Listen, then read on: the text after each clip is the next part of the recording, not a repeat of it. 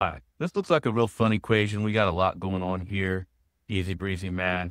I've got a fraction, fraction, fraction. And we're going to take a look and see if we can simplify this exponential thing we got going on. And it's another fraction here. Okay, so let's begin.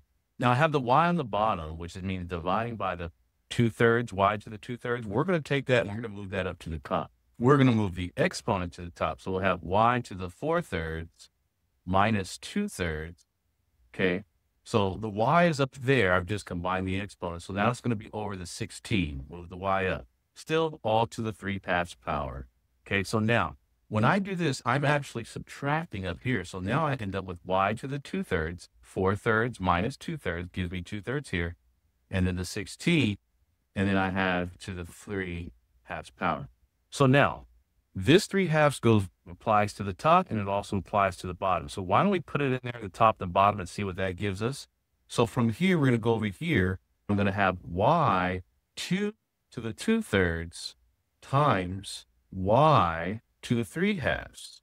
Okay, on the top there. And on the bottom, I'll have 16 to the 3/2 power. Okay, so now continue. If I multiply this on the top, that's awesome because look at that. 2 times 3, 2 times 3, that becomes 6/6, which is just a 1. So now I have y to the 1.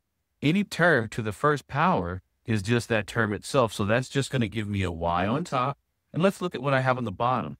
Now remember, again, we're going to change this base into a base of 2.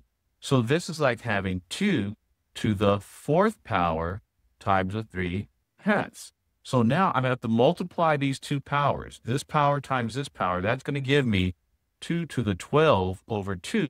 And that's actually 2 to the 6th power because 12 divided by 2 is 6. So this is very close to what I would have for an answer.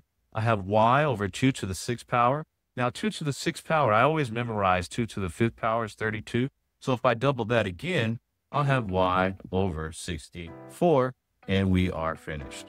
I don't know why I keep boxing these. I'm just trying to highlight the answer there, and we're done. Thank you. Goodbye.